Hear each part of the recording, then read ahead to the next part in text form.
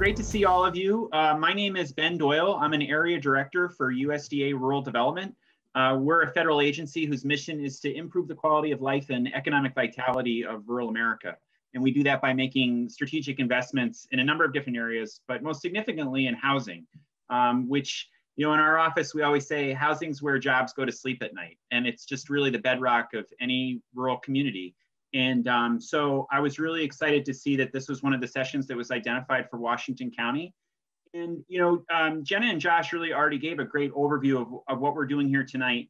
I'm going to serve as the facilitator of this session. And, you know, as such, my role really is just to help guide us through a series of kind of questions that we've been asked to ask of this group.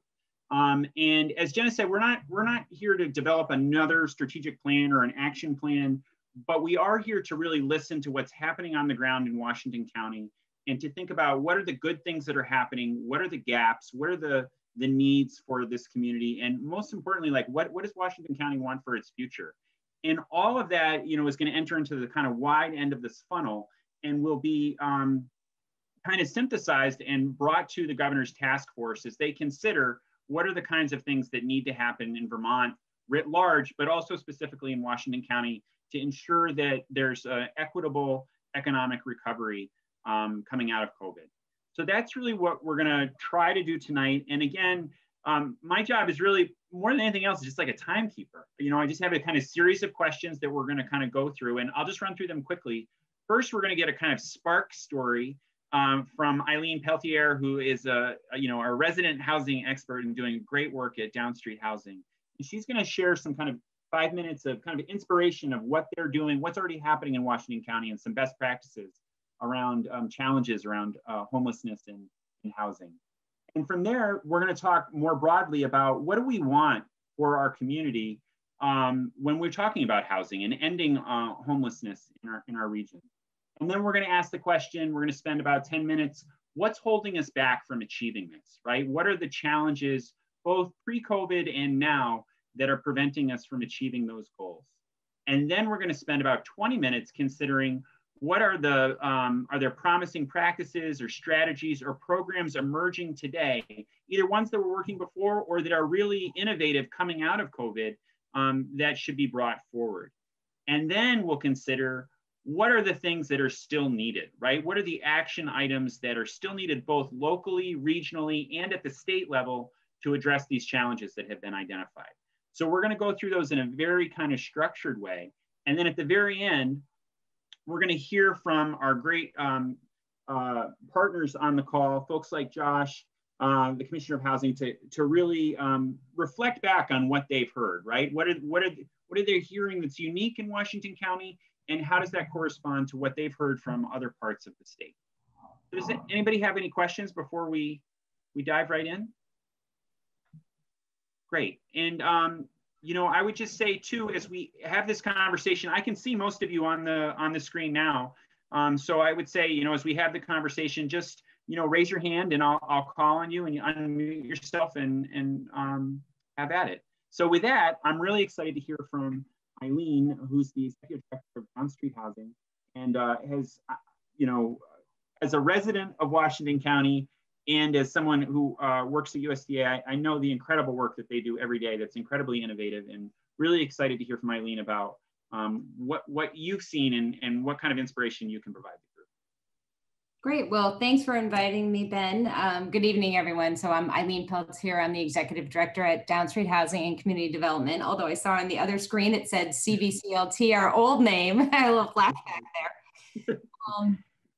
So I have a few thoughts. I think I more want to focus on just helping you frame how you might want to think about this versus telling you what to do, because there's really no such thing as a housing expert. There's so many unique, complex needs out there.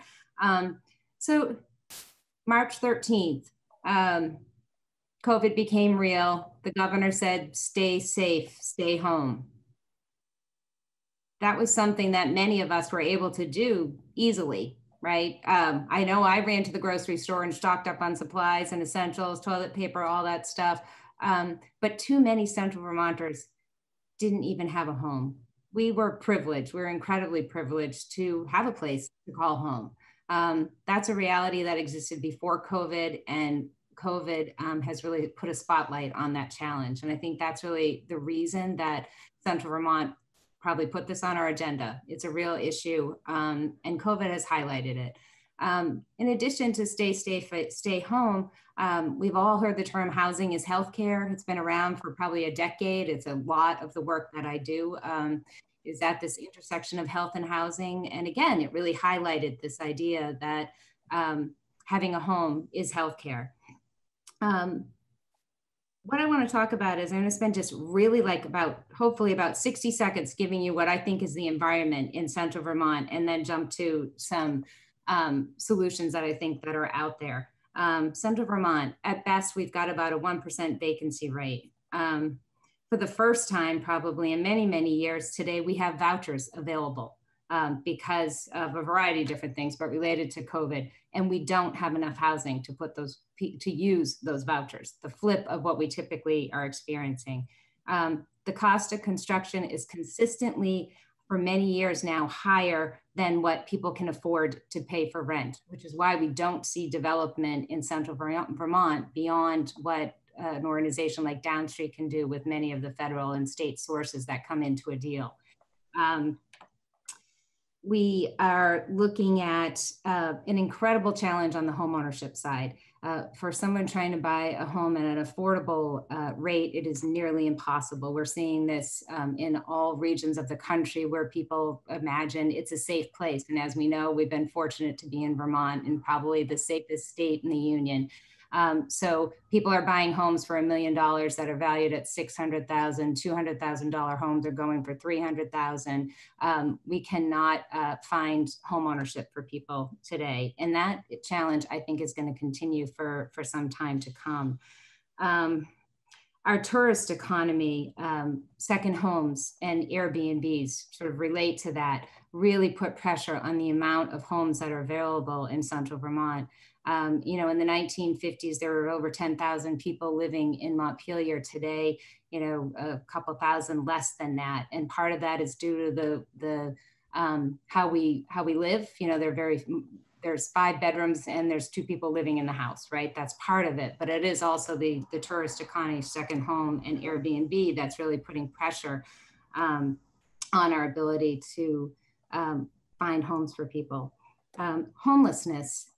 I think it was probably a surprise to some people in Central Vermont that Washington and Central Vermont was the second highest number of homeless people in hotels when COVID happened, and the state very smartly put people into hotels. At the height of it, we had more than 260 people. Today, as of, well, all right, this is a week old, but basically today we had about 160 people households in hotels, another 60 people on the streets as of a week ago. These are significant numbers for a small community like ours. So there are a lot of, those are some of the things that are sort of behind the scenes, many of which existed before COVID. But as I said, housing is healthcare, and stay home, stay safe is what it's all about today. And that's a challenge for far too many Central Vermonters. So there are lots of innovative solutions, but what I want to take a moment and say is that housing is as unique and varied as the number of people, on this call, plus a few zeros, right? It's unique for each individual. So when we need to have a variety of solutions, and I often think we tend to think, oh, let's just do 10 more Taylor Streets, or a great project like that.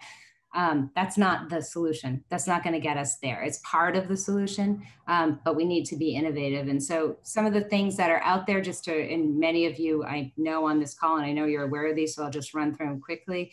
There has been a real push in the state to buy hotels. Didn't work for us in Central Vermont. And I don't know that that's really a long-term solution to the need for housing, but it is certainly one option. Tiny home communities or tiny homes in infill sites like we've done on Brook Street in Barrie. There is a huge amount of interest in the state in doing that. And it is a very viable, appropriate option for some individuals. There's a lot of interest in that type of housing. accessory dwelling units. I cannot tell you the number of people that I have spoken to in the past year since we did our first tiny house about interest in ADUs. If you think about that Montpelier, those 10,000 people living here in the 50s, maybe we add an ADU next to that home that may have an extra bedroom, but because of the way we live, we don't want to have individuals in our home. How do we create the right zoning, the right opportunities to have ADUs sitting next to that old Victorian on the hill in Montpelier? And that gets at density, and it helps address climate change as well. We also have a need for some people who really need a congregate setting for where there's permanent supportive housing options, so services. That's a population of the need. Where do we go with shelters in Central Vermont? It's a big question for our community right now. Our shelter had to close down because we couldn't be CDC compliant. We have, reopened the shelter in Barrie, but at a much reduced density. What's our solution there for the short term and the long term? We are operating the rental rehab program. We have a lot of apartments in Central Vermont that are offline for a number of reasons. When you talk to landlords, it's about things like the cost of eviction, the cost of damage to the unit. Could we have a risk pool? There are a lot of unique reasons why landlords choose to keep a property offline, but how do we address those barriers and get those units back online? For some people, recovery residents are what is needed. We're seeing a huge increase in numbers of substance use in 2020. I think I may not have this exactly right, something like 35 or 40% increase in the number of overdose deaths in 2020 compared to 2019. That's an ongoing challenge, and that's a unique form of housing that individuals need. And of course, we need additional just new construction, both market rate and affordable. So I think what I'm saying is there are a lot of needs, and I'm really curious to hear what all of you think about how we approach those needs I've identified, or what are other needs that you're seeing in the community around Central Vermont.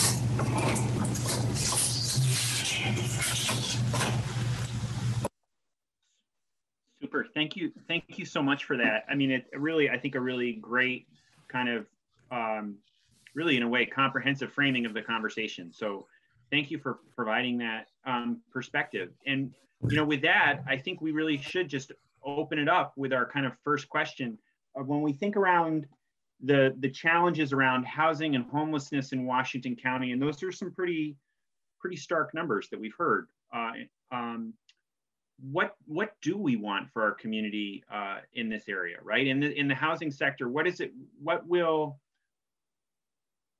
do we hope for? What's our aspirational goal for what providing housing for everyone and ending homelessness in our community? What does that look like? So please, anyone that if you'd like to talk about what that would look like for you, please just raise your hand and get started.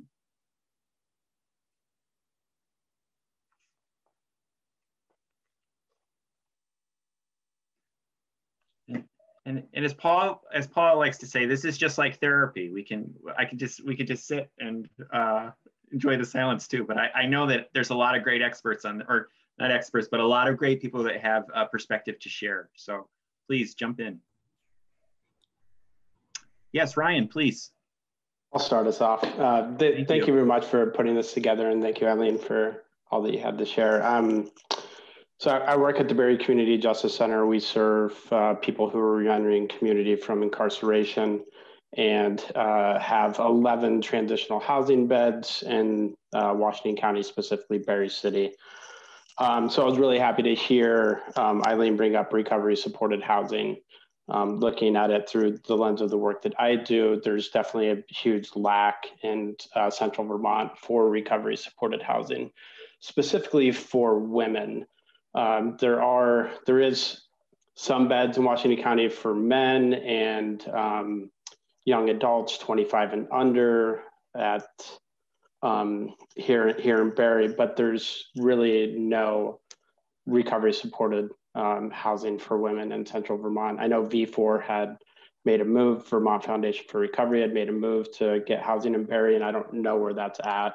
I think that might be stalled at the moment. So that is, definitely one lens that I'm looking at. And in conjunction with the new legislation that is going into effect in January, the Justice and Reinvestment Act, more and more people are going to be coming back to their home communities from incarceration without recovery supports in place, let alone without recovery services, whether it be through transitional housing agencies like ourselves or other, because doing away with the furlough system, while it's really beneficial, and I think that it's very positive in general in reducing our incarcerated population, more and more people will be coming to the community on parole and not have that requirement of having an approved residence or transitional housing where they get those wraparound services. So for me in my work, that's definitely a lens in which I'm looking through it. And much of what Eileen said is in my personal life,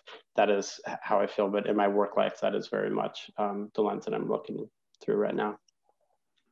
Thanks, Ryan. I appreciate that perspective. And so just to kind of recap it within the context of like, what do we hope to see, in the future in our region around this issue? I mean, what I heard from you is, filling some of those gaps, right? Particularly around recovery housing and wraparound services for folks as we think about reintegrating folks into our community, whatever situation they're coming from, whether they're incarcerated, but I guess a housing landscape that provides options for folks like that to kind of re-enter into our community in a sustainable way. I don't want to miss that Ryan was highlighting recovery residence for women, which are a particular challenge. And Ryan, we're on it. We're waiting on some funding, and should happen in 2021. Right, Sweet. Jack? Great. Yeah, thank you. Thanks for adding that. Yeah, I wasn't sure where it was at.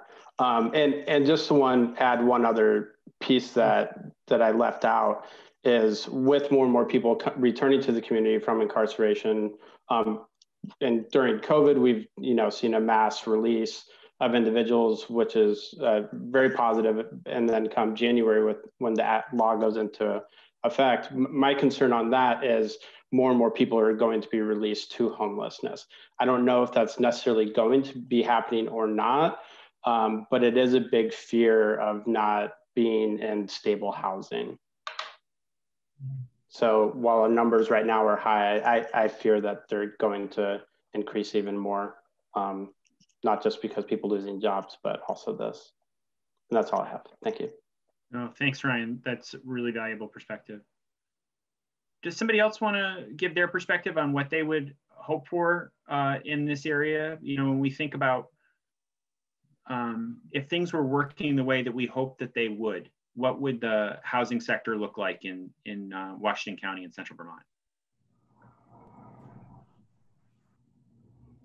Please, Tanya. There you go. Tanya, I can't hear you. I don't know.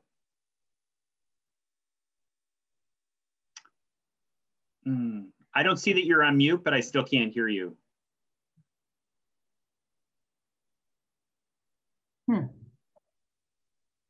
Sorry, Tanya. Maybe call in on. Maybe you can call in on the phone and join. That would be great. Anybody else want to? I'll just throw one thing that we've learned from our experience of sort of looking at who is in the hotels. And Down Street has certainly experienced this when we go to lease up a new building. A significant number of elderly women who are now widows, who do not have a pension, are moving into our housing. They're living on their Social Security. That's a significant number of the people who are also on the coordinated entry and on waiting lists. So, I don't, just because I think people don't necessarily think of that population, it is, and we're an old state. We're aging by the second here, especially with these evening meetings, sometimes more quickly than usual. But it's a real issue out there. And then the other population, I think people are probably more familiar with this, but young people who have significant college debt, who are working, just can't afford to get an apartment, and certainly can't afford to buy a home. So all that population, there are different reasons for homelessness, right? There are certainly economic reasons, like I just described in those two scenarios. And then there are people who are, struggling with complex, multifaceted challenges like substance use disorder and mental health, domestic violence, all of these things. And I think we need to think about all of these kinds of solutions, and the housing needs of those populations can be very different. So it's just important context to think about who's on that list. And I think almost half the people on the list had some form of income.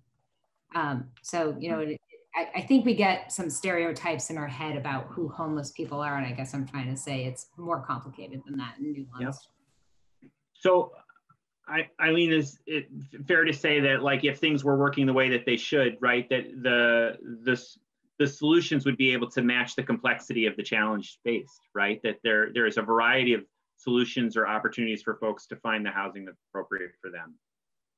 Right, and I think that in Vermont, we tend to sort of pigeonhole homelessness into somebody who has substance use disorder or mental illness, or there are different types of homelessness. So that's typically more chronic, and there's episodic homelessness. And that number, this episodic homelessness, related to both the aging population without pensions, because nobody has pensions anymore, and COVID, is going to increase these numbers of episodic homelessness. And in an environment where we just have no housing available at any cost, that's the real challenge, that we're facing. So those numbers that we see are rising, I think are, really a mix, and maybe even skewed a little bit more to the episodic economic causes of homelessness, which might be a new challenge. And that's just pressure on rents because there's so little housing available.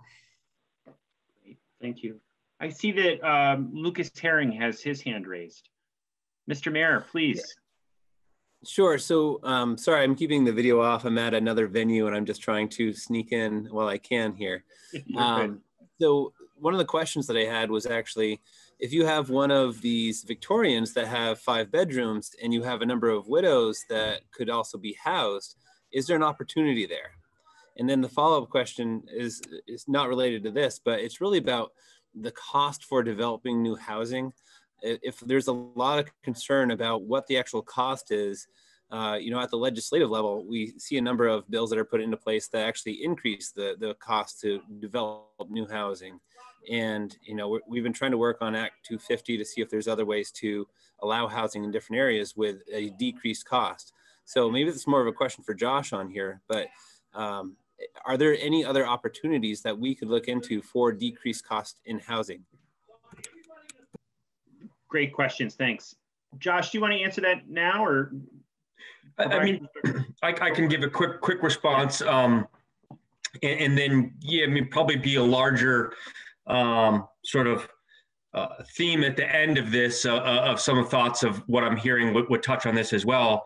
But I get concerned about the ever increasing cost of building the housing we need, and that we're not building some of the smaller sort of, middle housing, they call it, where they're smaller units. They don't necessarily need to be, determined affordable housing with a big A, and they're not really high-end market. The market is just failing us at this point, that we're not having the sort of housing boom that does that anymore. And it costs more to construct a home than it's appraised at the day it's done. And you're not going to go get a loan to build that or to purchase it with that scenario where you're underwater to begin with. And you're right, Lucas. There are some of that, is my opinion, is some of our own doing. We have a lot of great policies, but they do add cost, and we need to recognize that. And that if housing is the foundation of our society and how people are successful, in my view, that's first. You know, the other added on policy that we get and the benefits there have to be looked at through that lens. And I think sometimes, you know, look in their communities. Does every community have a housing commission? No, probably most of them have the energy commission right now. I just think, you know, I'm not picking winners or losers. I'm just saying there are some policies or things that we gravitate to that have an unintended consequence of adding cost and regulation to housing that typical Vermonters could go out on their own and afford to build or buy. And it's complicated and complex. And in my view, it's been building for 40 years, 50 years. And that the last time we actually had housing that was built that met the demand was in the early 80s. And since then, we've been stealing from Maura Collins's housing report, but you know, every year we've been reducing what we build in housing by half. In this past decade, we've produced 0.1% increase in housing. We're barely keeping up with the housing that we lose each year, despite the fact that we have investments which are needed and great that are increasing our public investment in building housing to the tune of about $80 million last year in the housing investment report. But it's not even keeping up with the housing stock that's lost each year. So there's a underlying problem that unless it's addressed, it goes to Eileen's opening comments that we could build French blocks all day long with the resources that we can put and find, and it's still not going to address the problem if these underlying fundamentals don't shift and change. So. Thanks, Josh. And that's really, and Representative Stevens, I see your hand up. I just want to say, like, unless somebody else has something to add, I'd like to shift the conversation in the direction that it's already going, which is what's holding us back, right? And we just heard, you know, I think really great questions about the regulations or the cost of building house and the fact that they don't appraise out. So Representative Stevens, what would you like to share? Well, I think you're muted. How's that? That's good. I think the one word answer is it's politics. Everything is political. It's a joy to be in a meeting, in a Zoom meeting today with people who not just care about housing, but understand it up and down and backwards. A lot of the difficulties that we've had this year on all of these issues that we're talking about, new policies or new regulations or new deregulations, get hung up on either an advocacy group's needs or wants. We've had, I mean, for instance, we went very far with recovery residences this year, very far from where we'd been before. And full disclosure, I worked with Eileen on the board of Downstreet for quite a few years. And this was a project that Eileen really grabbed onto. And so I perhaps knew more than my counterparts, but the fact is that we got a great bill together and really it got torpedoed because some advocates felt like it didn't protect 100% of the people that were going to be utilizing it. And that's without the money, because this is actually this was actually a program where money wasn't the biggest issue. It was about actually landlord-tenant law. And so, and how do you change landlord-tenant law to the degree that allows people in recovery to stay in places where they won't hurt other people if they fall out of recovery? You know, it could go on for a long time. I've been working with Josh and with the department on trying to understand a bill S237 that we're in the middle of trying to learn about zoning, about this middle housing. And we are getting a lot of pushback from the planners and from VLCT and from municipalities who may not see that the words traditional housing or exclusionary zone. I mean, all zoning is exclusionary. We're going to prevent people from building so there's no sprawl. We've done that as a state, and that's made other building more expensive. But what about downtowns where you have access to water and sewer, which is the footprint, and capacity if you have capacity? So we have to thread some needles there about how do you describe exclusionary housing to people who aren't in the business, who don't think that their town is being overly exclusionary. which in this day and age means about people. I mean, what we learned about COVID, we just spent 90 million, we're going to be spending like $90 million on helping homelessness, helping mitigate homelessness in the year 2020. Like, of all the things that we came into this year with, COVID provided us with upwards of $90 million to do this. And VHCB is going to end up spending close to $35 million on some of the issues on buying motels. And just think about how many units they're going to get, 250 units for $32 million. It's not enough, right? But the money is finite, and it's always finite. This was this weird thing that happened that allowed us to make these investments, and we're not going to cure it this year. We're going to make a lot of improvements. So this is a long way. I'm sorry, it's been a frustrating week for me. So understanding that the advocacy of the groups that are here on this call, all of them, but is important, because voices get heard in a certain way. I think we moved the ball forward on people understanding, to Eileen's point earlier about what the stereotype of homelessness is. I don't think it was erased or eradicated, but I think a lot of people in the State House in this year's classes understood that it wasn't just the stereotype of what you think a homeless person is. They had neighbors, they had friends who are at risk. 80,000 people had to apply for unemployment. How long that lasts, I don't know. I mean, there are days where I feel like this was the best year for the purposes of the missions of the affordable housing industrial complex, as I like to call it. But on the other hand, I think it's also something that people are going to forget very soon if we don't keep the voice up. And so, it's hard in that building, or what passes for that building now. Somebody coined the phrase Zoompelier.